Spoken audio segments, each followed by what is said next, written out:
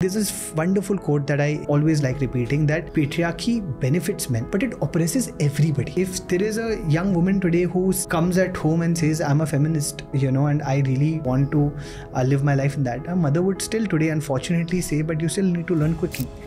The worth of a boy, so to speak, is related to how well you do in your life. The marks that you get, the CTC that you get once you get placed, it's all numerical.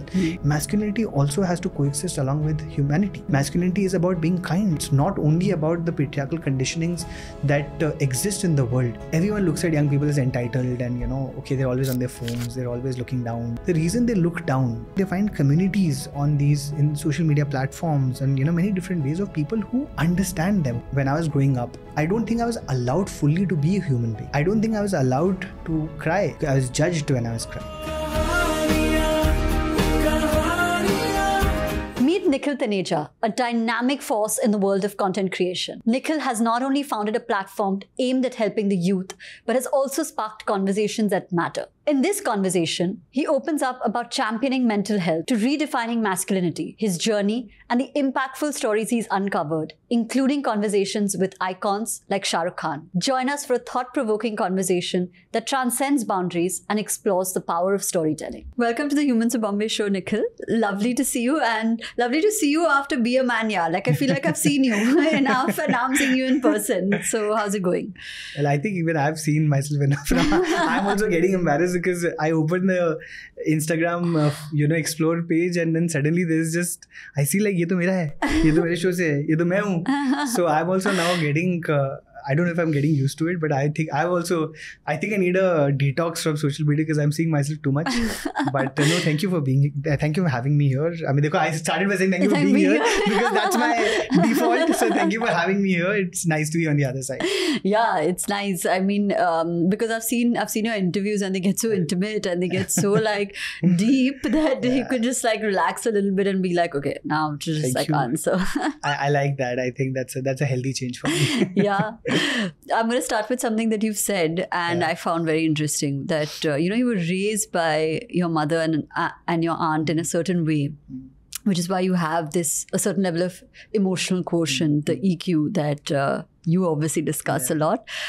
So talk to us a little bit about that, the formative years that translated into so many different things into your life. Right off the bat. Every time I speak about my mother and Masi, I get, I feel very, very grateful. I also get very emotional because I've seen how hard they've worked. My father has always been at the office. He's always been working hard himself. But when you're growing up as a young boy, you do feel the lack of co-parent. You feel the lack of our father being around. And my father just wasn't. It's much later, obviously, that you look back and say, I understand. It's also patriarchy in many ways that forced him to just be outside of home. And like most young boys look up to their parents and mostly are always trying to be their fathers. Whereas I always used to look at my mother and be like, I want to be her. Yeah. She's so thoughtful. She's so kind. She's so gracious. She works so hard. I'm just, and I just wanted to live a life where she would feel proud of me. I think my greatest moment in life, so to speak, was I was in Yashraj before Yuvaa, and I had just got a promotion and I was made GM over there, and I'd got a cabin. So she came down. She lives in Bahrain, so she came down to Bombay, and I just told her I want to take you to my office. I got her to the office, got her to see my cabin, got her to sit in my chair, and I took a picture of her. Cute. I was like, "How are you feeling now?" And then she's like, "I'm feeling very proud." I said, "That's." I felt like a life goal had come true. So yeah, I'm really emotional about the fact that, and so grateful that I've had these two incredible women who have made me the man I am today. Yeah, and that's such a sweet anecdote.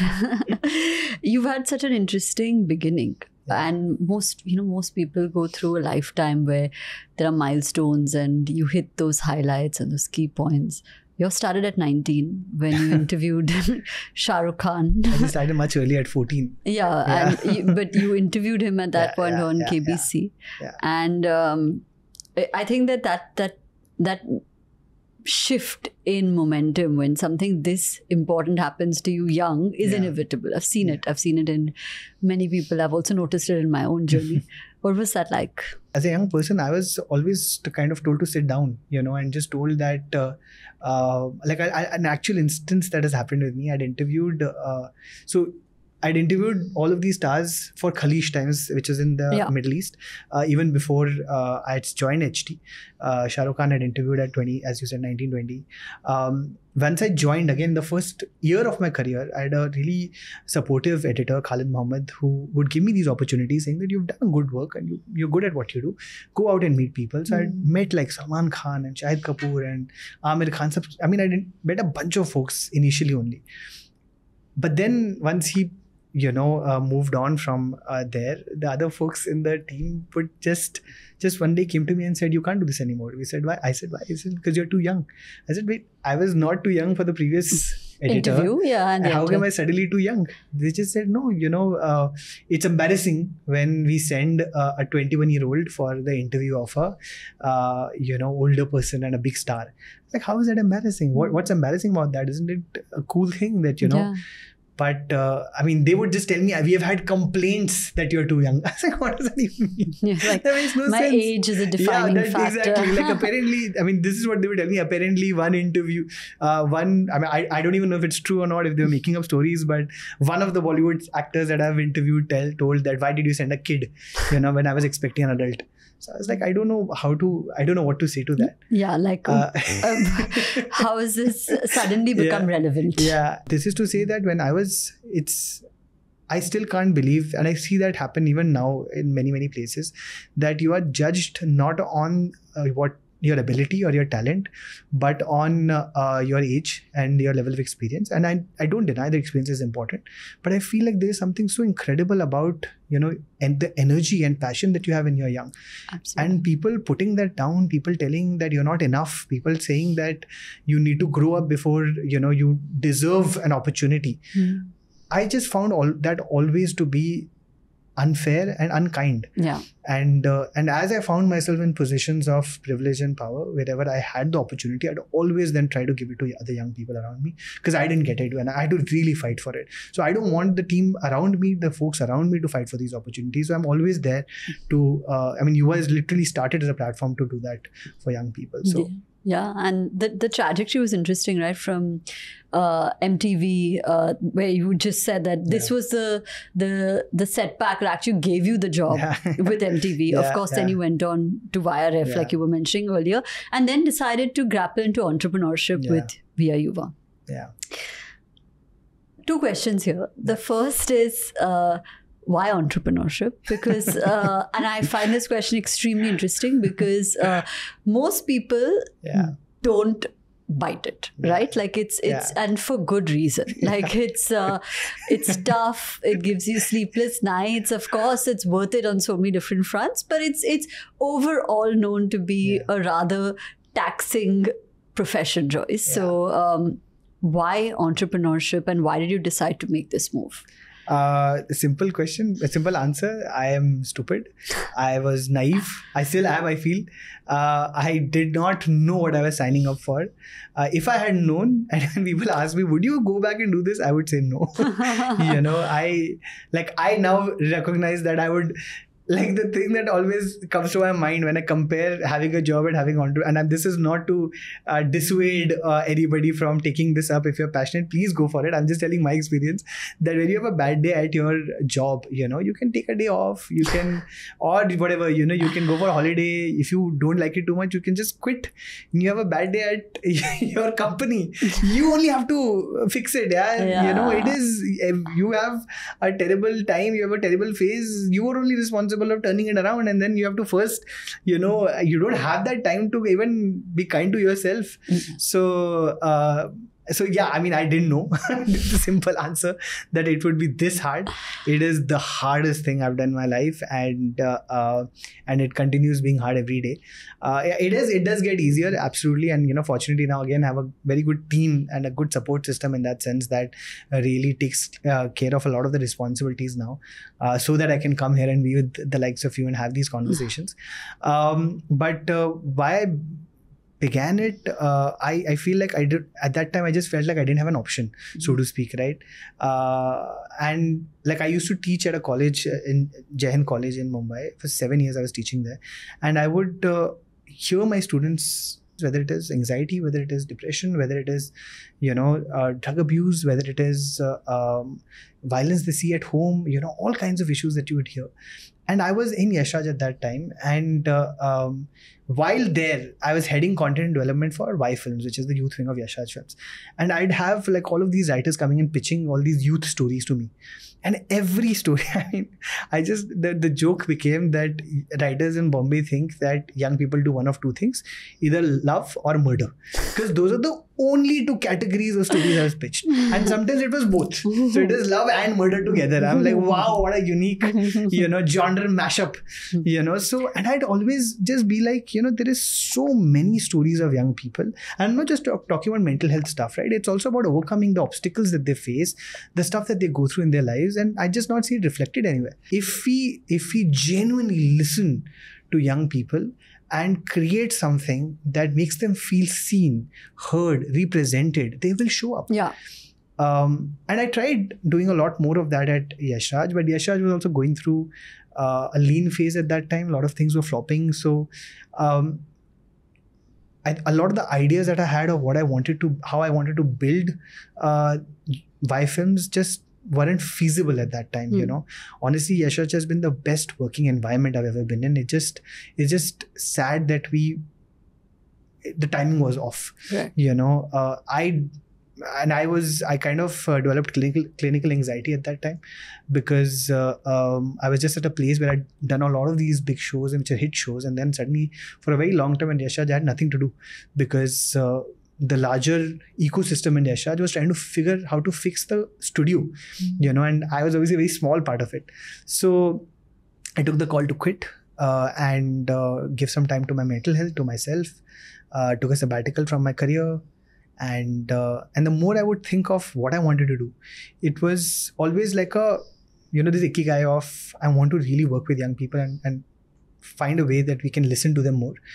And my skill set of being a producer, a storyteller, entertainment executive, how can I bring all of this together? So Anand, Amrit were my friends, we spoke, and then this idea came out. It was actually Amrit who suggested that everything that you want to do sounds like a company. In a trade-off, I think that the impact created is far outweighing the cons. So I think it was a good decision. I'm very grateful. Yeah. I do curse Amrit under my breath sometimes that for swindling me into doing this. But no, of course, the impact that Touchwood we've been trying to create at Yuvaa has been pretty incredible. I'm very grateful. Yeah. Which brings me to my second question is, what are some of the insights you have into the youth of India? So many, Karishma. Oh wow. I think the most important, and again I was talking about listening, right? So there's this, and I've always, and I think this has existed with every generation. I just feel it gets exacerbated in this one. Everyone looks at young people as entitled, and they're always on their phones, they're always looking down, they're always like, the reason they look down isn't that they're entitled and they don't want to talk to anyone. It's that when they look down, they find communities in social media platforms and many different ways of people who understand them, who care for them, who don't judge them. They look down because the moment they look up, they recognize that the entire world and all the adults around them are judging them for being a generation that is clearly a lot more evolved in the way they think. They've had more access to information, to the internet, their concepts of life, and understanding. Their empathy quotient is far more than that of the adults around them. Right. And so they're constantly judged. If there is a young woman today who's comes at home and says, I'm a feminist, and I really, want to live my life in that. A mother would still today, unfortunately, say, but you still need to learn cooking. You can be a feminist, great, but you will need to learn cooking because that's what a woman needs to learn to be able to get married. And I feel like everyone should learn cooking, but the reason to learn cooking is only for the marriage part of it, right? And when the girl argues and says no, and these are actual stories that I've heard from young women, right? And young people, when women says no, I don't want to do this, then she's told, but when I was in the kitchen cooking, the mother will ask, why did you not tell me about feminism? And which is a very fair question, because once I see the world, I've been told to live a certain way, that you marry this kind of person, this is your sexuality, you either as a boy you only do engineering and MBA and whatnot. These are all concepts and constructs that you just didn't know how to fight, because there was no information. Like Chetan Bhagat also did not exist for me growing up. He happened when I went into college, and then I was like, I mean, I could at least use him as an example earlier had I known. So I feel like my generation, our generation we were rebels, as every generation is, but we didn't have a cause, because when my mother would tell me, you can't do engineering, you have to do engineering, and I would just be like, no. She'll be like, why? And I was like, I don't know. I just don't want to do it. So I would fight, but I didn't have like, what would I do instead? I didn't have the other options. But for this generation, when the parents ask them, what do you want to do? There's a list. The problem is the choice now. Itni sari cheezein main choose kya karu? But the parents don't understand. And I feel like this generation understands that their parents don't understand. And I feel like the burden of empathy is on this generation, which really puts a lot of pressure on their mental health. So they're all going through something. They're all looking for these safe spaces where they can just be themselves, express freely without judgment, not be looked down upon. And which is why there's so many micro communities that are coming up with all of these young people finding these spaces where they can belong. Correct. And I feel like your community is a community like that. Hopefully Yuvaa, and now even Be A Man Yaar is a micro community where certain people can feel seen and be like, okay, this I understand. I have been struggling with my masculinity, so Be A Man Yaar is something that I can relate to. Whereas I didn't have these places, or I'm sure you didn't when growing up. On that topic, there are so many different nuances that you touch upon via We Are Yuvaa. One of them, obviously, which is translated to the show, but outside of that as a theme, is masculinity, which you were just discussing. So what is the definition of masculinity for you?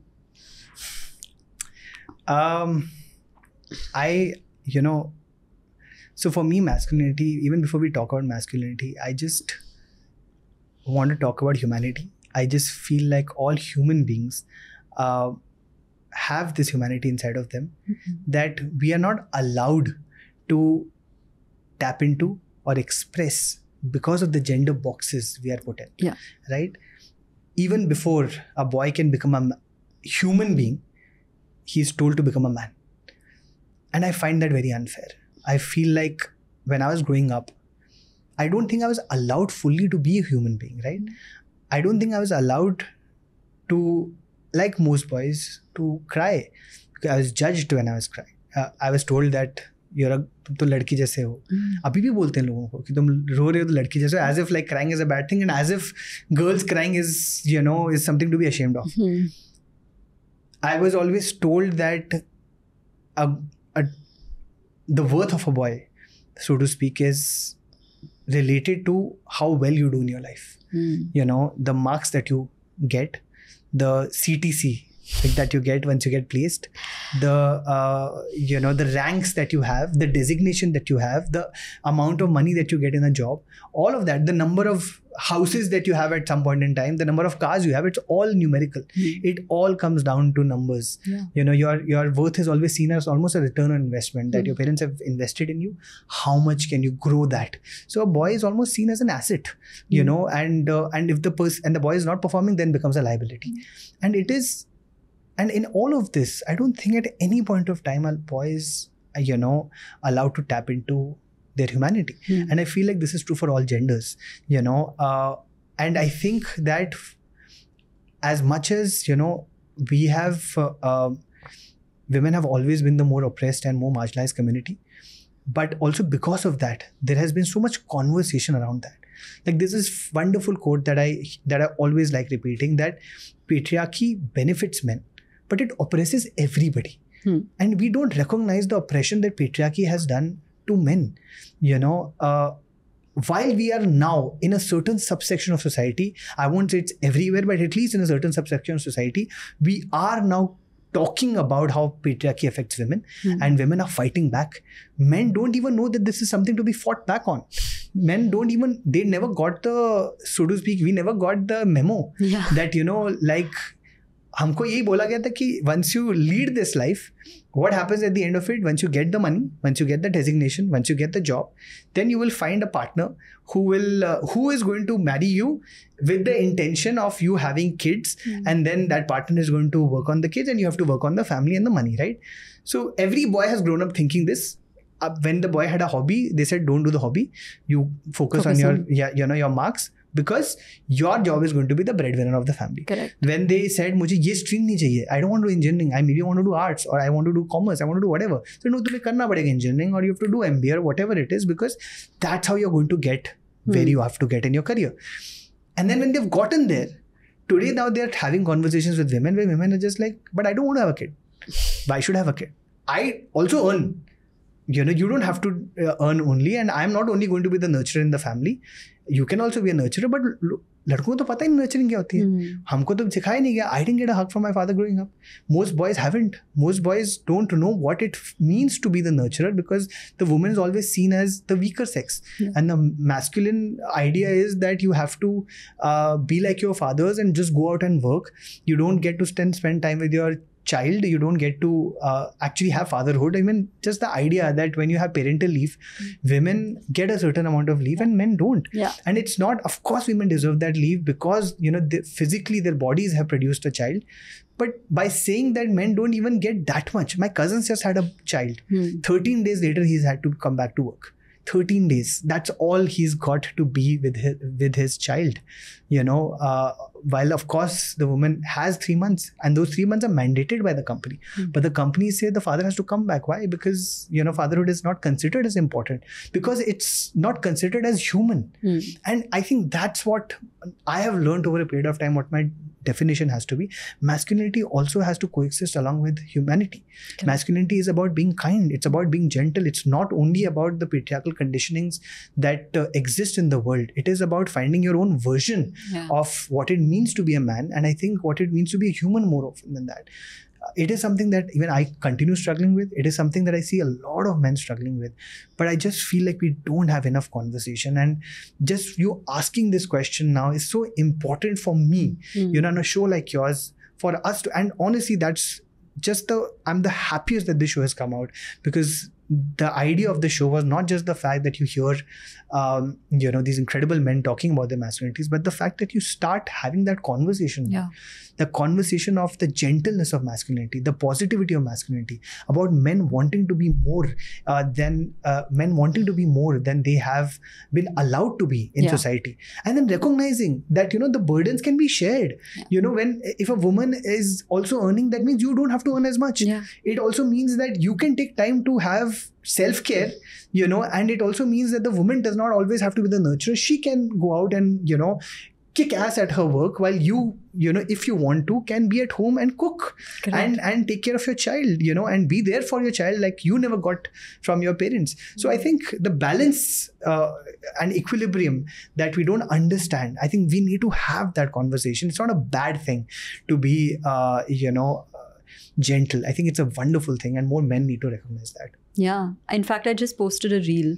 I don't know if you saw it. It was about what is the best and most attractive part of a man. And I said that the most attractive quality of a man is his ability to be soft. And it stirred a huge debate on the internet. The comment section is fun. You must go read it. But I absolutely agree. I think that the concept and the domain of an alpha male, where an alpha is just boxed as being this strong warrior, almost all-encompassing, I'm going to protect and I'm going to provide, needs to be twisted a little. It can also mean that you're kind and you're soft and you're vulnerable.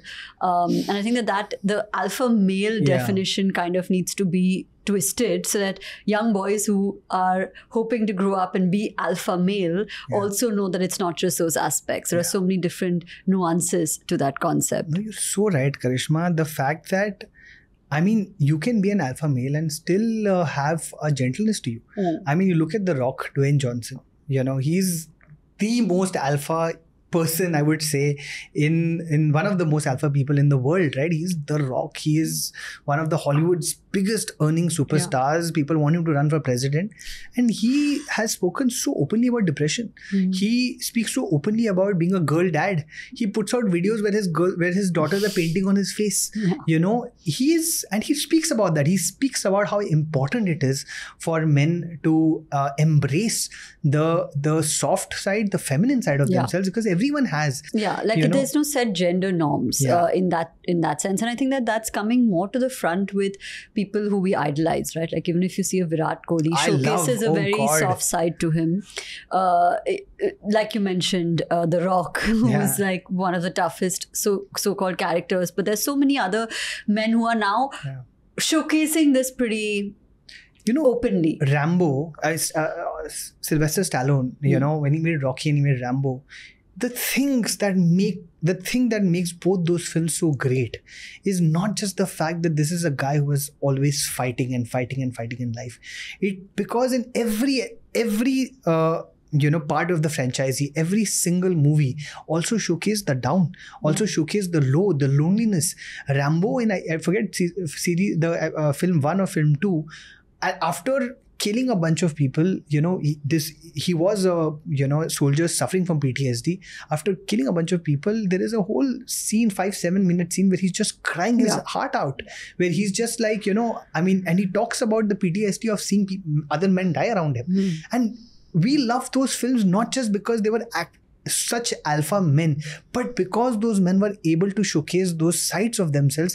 That's what we connected as. But we feel ashamed of saying that, that's my favorite part of the film, because that is actually the most human and those most vulnerable part. This concept and this ideology has led to the show, which is Be A Man Yaar, where you've spoken to, like I was mentioning, the faces of very, very successful men in their respective domains. You had a very interesting conversation with Karan Johar about sensitivity and, how it was for him growing up and his journey. Talk to us a little bit about that conversation, and which will lead me to the second question. Sure. Again, just extremely grateful to Karan for not only agreeing to come and be part of this conversation, but also for trusting that whatever we speak of will always be put out in a certain way. As an example, when the episode was ready, and I actually sent him that episode. I said, Karan, please see it and let me know. Here's the teaser, here's the episode. If there's anything you feel you want to take out. And he sent this wonderful voice note to me, a long one, where he said, Nikhil, I've come on your show because I trust you. And I wouldn't want to, if you feel that this is good to go out, then I'm happy with whatever you put out. And I think all the guests came with that intent. When we started the show, honestly, I think the biggest change in my head was when I started this conversation, mere dimag mein ye tha ki we are doing this for younger folks, right? We are doing this in some way, doing this for Yuvaa. It's a Yuvaa show, so Be A Man Yaar will help Yuvaa. It'll help young people who watch the show. It's only when everyone started coming on that couch that I realized it's also for them. Yeah. I didn't know that Karan Johar would need that space as much as I need it, or as much as the younger folks would be watching need it. I didn't think that Vicky at the end of the show would come and, again give me a hug and tell me that, Nikhil, thank you for giving me this space, because I have not had these conversations in my family. Forget having with friends. When kisi se ye baat nahi ki hai. And you recognize, and Karan was very much in that same zone, right? He did not hold back. He at no point told me, you cannot ask this, or you cannot, we cannot talk about this. I think he's also on a journey. You can see that even with the new coffee, where he is recognizing that it's okay for him to put out his emotions. It's okay for him to bare his soul. And the fact that he spoke about being bullied for being seen as effeminate, or being called, pansy. I feel like we need to allow these spaces to, no matter who it is. Karan Johar might be Karan Johar, but he's also human, just as much as you and I are. Correct. And if we talk to these folks as human beings, versus talking to them as constructs and brands and images, I think they also really appreciate that and use those spaces to talk about things that they may have always wanted to talk about but never got the opportunity to. Yeah. So grateful that these conversations are actually coming to the fore, because like I said, that it's very important to set that premise via people or men who the youth idolize, saying that, okay, now it's okay to be that vulnerable. It's okay. Like every time Virat Kohli does something with Anushka, I think that the world is just like, oh my God, it's so refreshing, and it's so okay to be this in love, with your partner. Can you imagine that? And we've grown up, unfortunately, Karishma, and the more you think of it, right? You've grown up on these WhatsApp jokes which make fun of your wives. Yeah. You've grown up on these WhatsApp jokes which always talk about, I can't come out because my wife is at home. Or, when there's something good, that you'll always be like, it's my success. When there's always something difficult that's happening, the joke is that it's the wife. It's the wife over here, because of which who's almost strict, who's strict, who doesn't like me, who like, doesn't want me to have fun. Who doesn't want me to have fun, who doesn't allow me my space or whatever it is. And those are the running jokes that you have. And kahin na wo kahaniyan, those are stories that we start believing. I feel like even women after a point of start believing that is my role. Correct. Because that is the role that you constantly say so much, that wahi na jo tu tu main main that you kind of see in all the serials and that we have grown up watching of the husband and wife almost being at loggerheads with each other. Yeah. Because there are stories and roles we feel that we've needed to play. Correct. And then we start playing those roles so that we fit better in society, and then we become those people. Yeah. Then we actually become those people. Yeah. And I feel like it's so beautiful to see someone like a Virat Kohli at that level, just changing that. Yeah, changing the narrative. The narrative is, I mean, what an incredible. And it comes from the fact that every time he was going through a lean phase, people used to talk about Anushka. Yeah. And you can see that every century, every time he does something well, he looks at her and thanks her. Because that's what it means to be a partnership. Yeah. That's what it means to have a companion. Correct. Who's been there in your lean phases, and when you are doing well, it is them that you need to credit as much as yourself. Because you cannot, if you're in a partnership relationship, you cannot attribute all the success to yourself. I can't have been where I am today if it wasn't for my wife. Yeah. I cannot have been. There is no chance that if I wouldn't, the amount of space, the amount of love, the amount of time that she's given me to pursue the passions that I have in my life. And I hope I've also been there for her in the same way. But there is, like, one of my favorite shows is Brooklyn Nine-Nine, and the reason for that is Jake Peralta, so it's a comedy, we all love it. And, Jake Peralta in that is always talking about how much he loves Amy, and, and he does it in this funny way, but it's never making fun of the wife. It's always just talking about, oh God, I love her so much, oh God, it's going to be so difficult for me. And even, I forget the name of the sergeant, but he again, who's this tough guy, and he has these two daughters, and he constantly just cries about how much I love my daughters. So sweet. And those are the ways I think you've normalized a show like that, a human being like Virat. They are kind of showcasing the world that it's okay to be these kind of men who worship your families, who love them, who adore them, and who accept that love in return as well. Yeah. So I hope we can have more such examples. Yeah. Which brings me to my next segment. Interesting that, like I was mentioning earlier, that my reel on alpha men being soft had like I think 8,000, 9,000 comments, somewhere. It's a hectic debate going on, just generally in the comments. Not that I've engaged, but it's happening. Is that the world of digital plays such an important role in so many varying different messages, right? So because you've been in this space and you've predominantly worked with the youth, these are quick tips. So like just really quick bullet points for people that they can kind of actionably take some steps if these scenarios were to happen. Okay. Right? I'm just telling you in advance, I'm going to be really bad at this. I'm very bad at doing things quickly. I'm always great at doing them at length. No, but we I'm going ask to do for my quick best. tips because we're keeping attention span in mind. No, I know why we do it. I'm just telling you, I am very bad at it, but I'm going to do my best. Okay, cool. Okay. How can one deal with trolls? recognize that as much as they don't know your story, you don't know theirs. So don't take it personally. It's not about you, it's about them. Okay. I did well. I did well there. Yeah, you did. Okay, sorry, Yeah, I'm just saying like that. I managed to do it in like 2 sentences. Not bad. I'm patting my own back right now. Yeah. How does one deal with comparisons with people just by seeing what is posted on social media? Yeah. By realizing that in between all the stories that you see, there are many stories that are being lived that you know nothing of. We put up the stories that we want the world to know of, which are stories of happiness and joy. But we are afraid of sharing those stories that we are living, which could be about sadness or failures that we are always scared of putting out. So recognizing that those stories you know nothing about as much as you know the stories that you watch. Deal with cyberbullying. I think the either block anybody who is being abusive to you. You should not have to take anybody's nonsense. Your mental health matters a lot more than anything else. And wherever it gets traumatic, please reach out to authorities. Don't take it lightly. Yeah.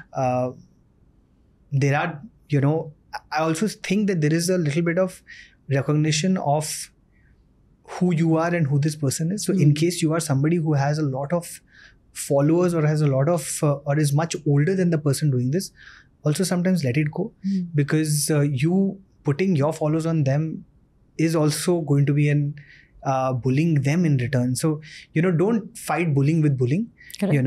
Either just block and move on, or report to authorities if it gets very serious. And how do you deal with social media addiction? I fail a lot. I think it's an ever evolving understanding. I don't think we had the tools for this earlier. We're the first generation to even be on social media, right? So the understanding of what is good and bad is still evolving. I think it's important to take breaks. It's important every single time you catch yourself scrolling till late in the night and not sleeping enough, do those detoxes, and then and also be kind to yourself that you are going to fail at those detoxes also. And it's okay. Yeah, and it's okay, as long as you recognize that this is not just your entire life but a part of it. Yeah. I'm going to end this amazing... I've gotten so many insights from this session with a very imperative question. Also something that you speak about, and I know that We Are Yuvaa stands for is mental health. Yeah. What advice would you give people who are struggling with their mental health, especially the youth?